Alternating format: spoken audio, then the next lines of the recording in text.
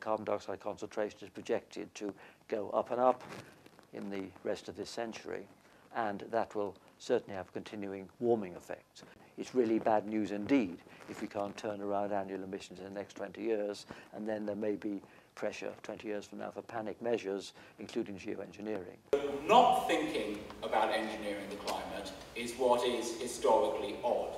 The fact that we ask ourselves, is it time to think about engineering the climate, would, throughout most of modern history, have been a strange question, because through most of modern history and through most of the history of climate science, people have thought about that, because people have thought about society and the climate as things which act upon each other and which interact in interesting ways. It's very interesting to speculate as to whether we're going to, as it were, play God with the climate, whether we control the climate.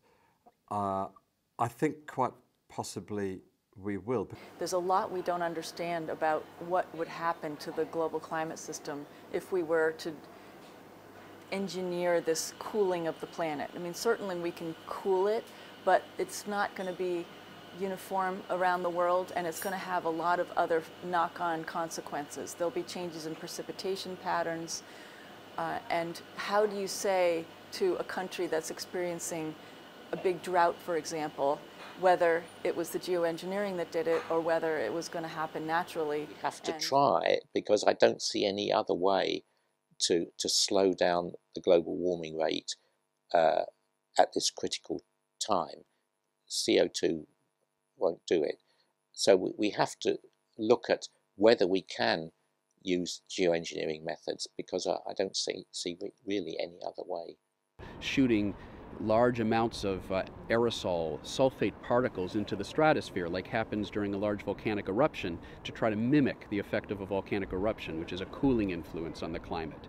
It turns out that even though the overall temperature of the globe could perhaps be maintained, the two factors don't exactly offset each other. You would actually get large regional changes in the climate system, and you could end up warming the Arctic even faster. We could melt away Arctic sea ice even faster if we were to engage in one of these schemes.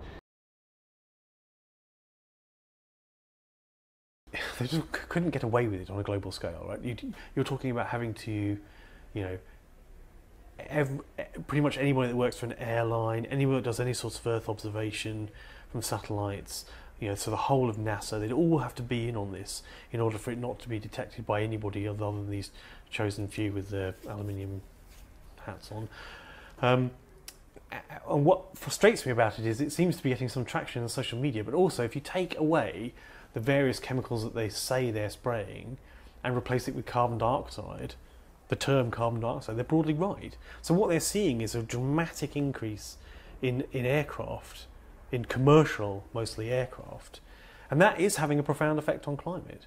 That's the story. All of this other nonsense about mind control and subversive geoengineering is just a distraction.